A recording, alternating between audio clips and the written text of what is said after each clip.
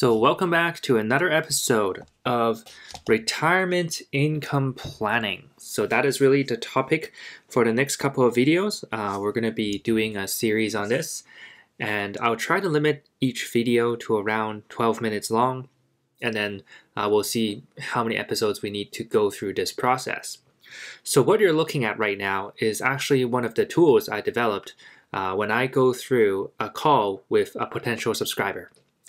So I've made a free version that you can just copy, download, and play with during your spare time for retirement planning.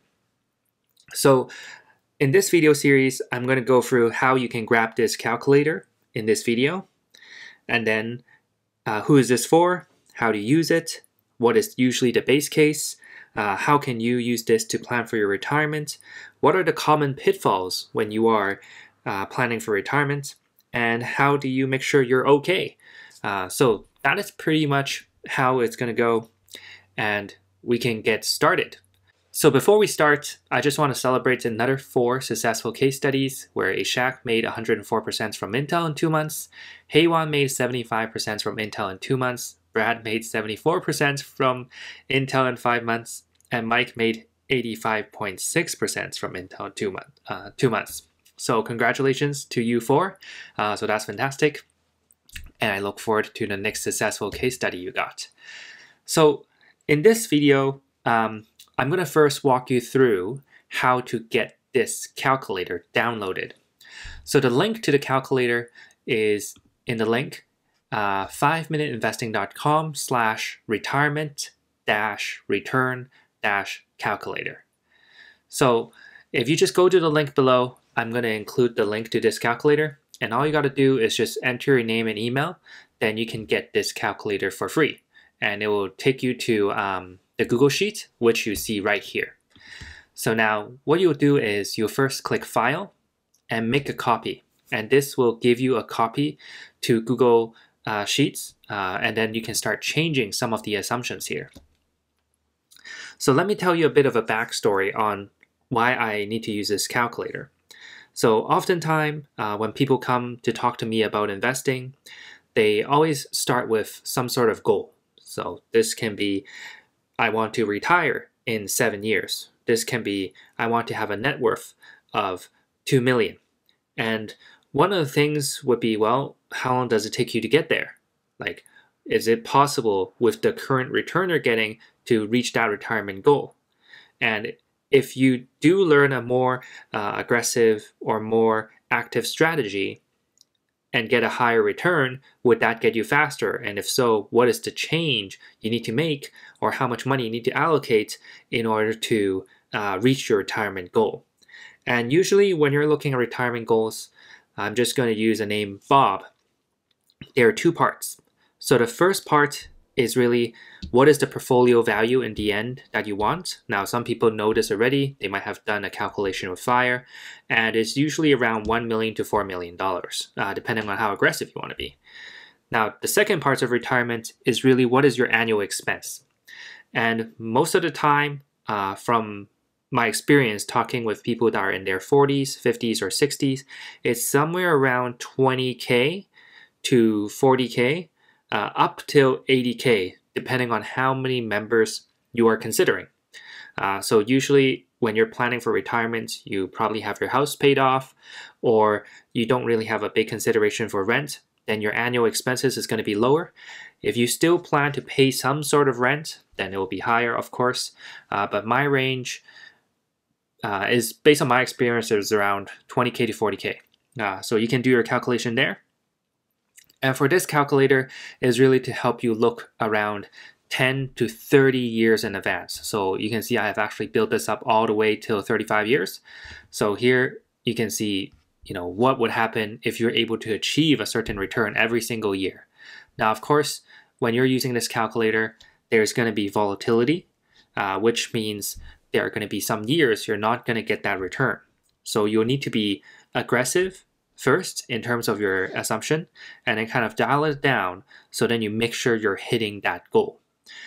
So that's really how you want to use this calculator. And we'll also talk about savings, which I have put in here as well. Okay, So let's get started with the simple case. Now, the simple case is really about, if you walk into the financial advisor today and what is the kind of return you can get. Now, when it comes to investing in index funds or mutual funds or using a 401k, you usually get to select conservative, moderate, aggressive. And that ranges you from around 3% to 10%, depending on which one you choose. And usually for conservative, the financial advisor will assume that you cannot lose any money. So that would be around 3% or less. Now, this return I'm using here is before inflation. So if you take into account inflation, which is around 2% or 3%, then your real return is actually 0%. So basically, you're not getting any return at all. But let's go with 3%, which is the before inflation rate. So you always need to take your return and minus the inflation when it comes to calculating whether your portfolio is really growing or not. Now, obviously, the Fed has been printing quite a bit of money, so the inflation rate for the future will be slightly higher, at least in the short term. That's my opinion. Okay, so right off the bat, you can see how 100,000 will grow over the years. And I realized there's actually a typo here. So fix that for you. And this is the portfolio value if you also save $1,000 a month.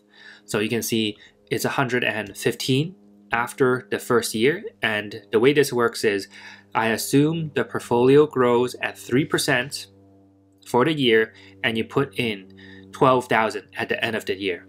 Now, this is an assumption. Of course, you can put in money into your portfolio every single year, but for the simplicity of the calculation, that's what I did. So if you expand and click on this plus button, then you'll get the calculation inside where the money saved here is year over year, 12,000, which is taking the 1,000 times 12. The year over year gain is just a 3% times the previous balance. So then your return for the money you saved this year doesn't kick in until year 2. So if you go to year 2, then that's when I would take 115 times the 3% and then add on to it. So here you can see what I did is I just take the total balance times the percentage plus the money saved. So that's actually how it works. And if you want to change this assumption, yes, you can. So you can just go ahead and do that. So when you are looking at a conservative portfolio, you'll realize that sometimes your financial advisor will be honest with you and tell you that you wouldn't make it or you wouldn't be able to retire. So this is the easiest to see when you're looking at the year over year gain. So you can expand this sheet and look at the column E.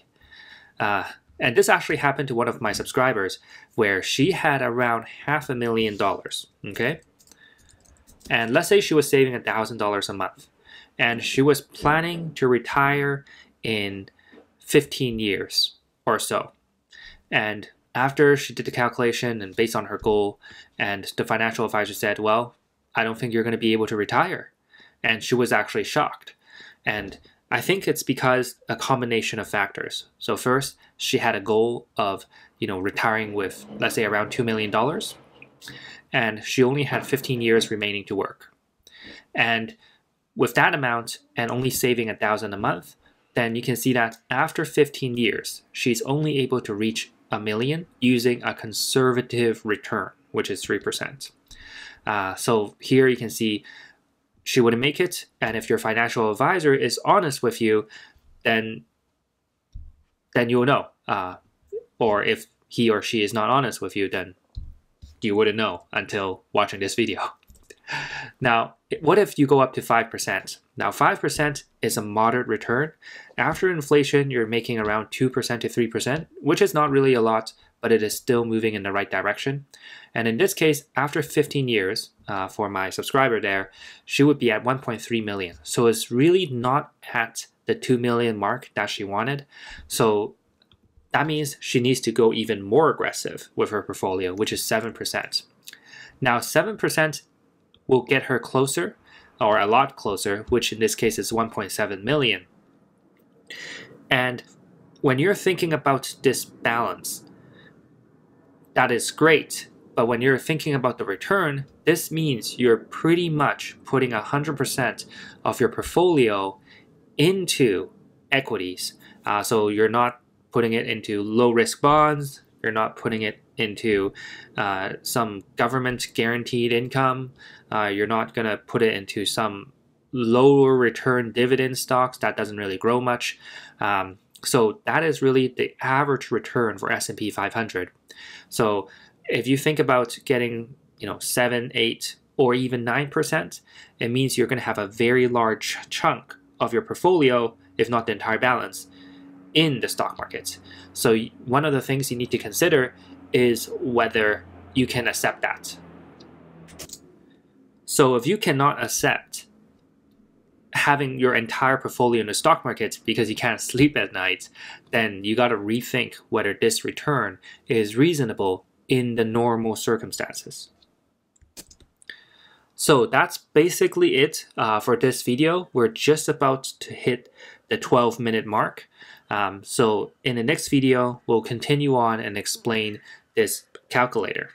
So if you're interested in learning more about investing and how I invest, then you can grab the free training below. It's 4 hours long, and you can sign up for it. You can watch the entire 4-hour free training and then schedule a call with me. So if you hear some bird noise in the background, it's because I opened my window and now it's the migration season. So that is the seagulls in British Columbia or whatnot. So I'll see you in the next video.